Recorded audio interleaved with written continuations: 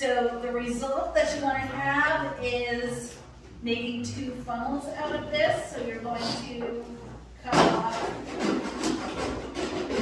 the neck part and a little bit of the funnel of each of your containers.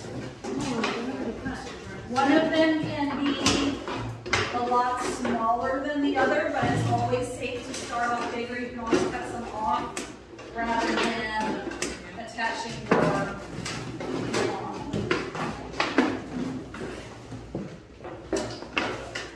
have a slightly bigger funnel and a slightly smaller funnel. And then once you have your funnel pieces cut, remember we're going to hot glue them together like this. So remember, hot glue is hot. Hurt yourself on it. Can you help me? Really nice. How did you start it? I'm going to give you all a piece of duct tape. Like so. And then once you have your duct tape, outside of the glued bottlenecks, you are going to add the duct tape as reinforcement. So this is going around here. How do you do this? Nope, that's perfect. Just like your zip tie and your screen. So take your screen around the neck so your small funnel is going to be sticking up. The screen is going to go around the large funnel. Your screen, your zip tie, and your ziploc baggie. So your baggie is going over top of the small part. Your screen is going on the bottom part. And actually, if I give you a second zip tie, we don't have to do this all in one step. So we could get it all done with one zip tie. Screen on the bottom, like so. Baggie on the top, like so. Your bag needs to be outside and the unzipped corner. So your bag should be open with your zipper part to the outside. And the screen, so this should be your next result.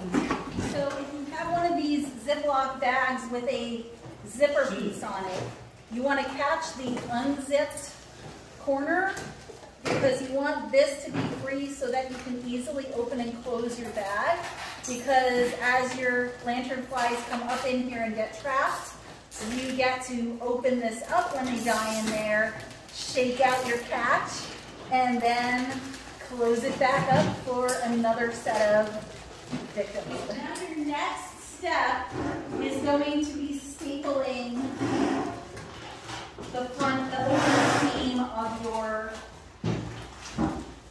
screen. So I have just a couple of staplers. I will send them around to share. So you're going to start all the way here and just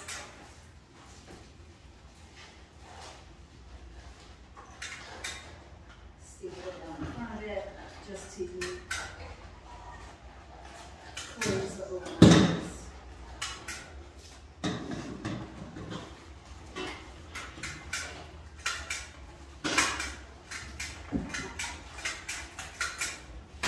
So there we go. Staple it down the front. Now once you have this stapled down the front, you're going back to the glue guns and you're going to glue around the bottom edge of your funnel so that your screen is tight up against the funnel. You have your baggie on there. If your top funnel is a good size, or if you think you might need to trim it down a little. So you can always open up your bag and trim some. You need to make sure that your bag can somewhat loosely flop around. Insert the wire, so just like the folks said the other day. It's kind of like making a hoop skirt for a tree. So you're going to take your wire, and if you lay your funnel down on the table, you're looking at sort of where it starts on this side and where it ends on that side, just to get the wire in the front part. So we're going to start just pushing it through, weaving it up and down, making its way through the string, all the way from left to right.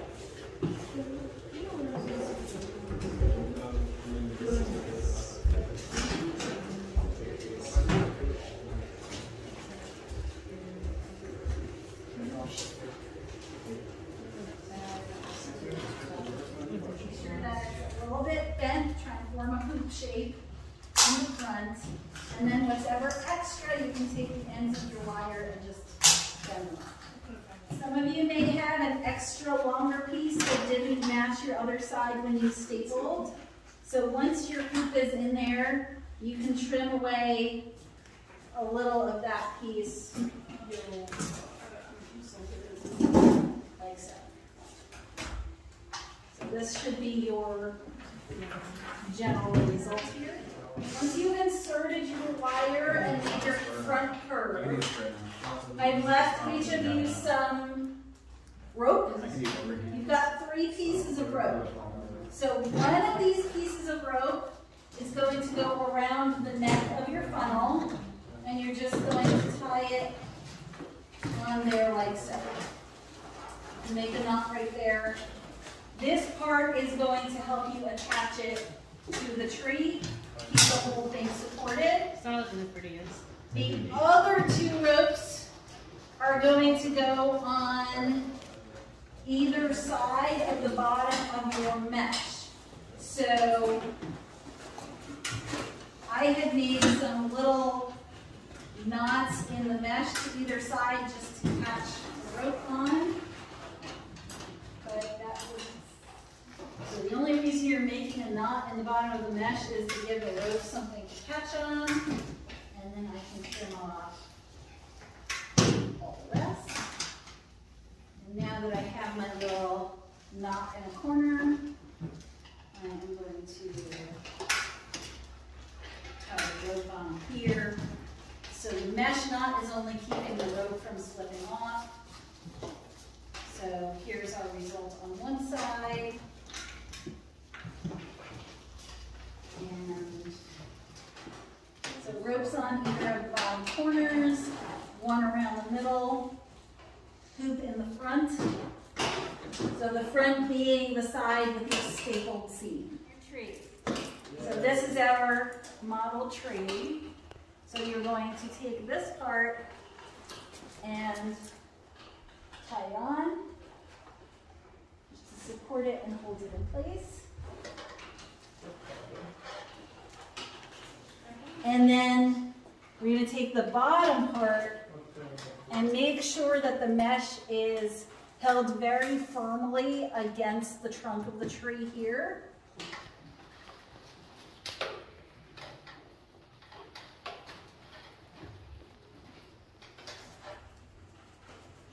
So when the spotted lanternflies come to this tree, they normally land further down on the trunk and they crawl their way up. So because we've added this mesh funnel, we need to have this pulled nice and tight so that they're crawling up. They crawl onto the mesh, on top of the mesh. They make their way through this funnel, up through the neck of our funnel, and then, being not of great intelligence, they get lost up there and forget how to come out. So that's where they will meet their end.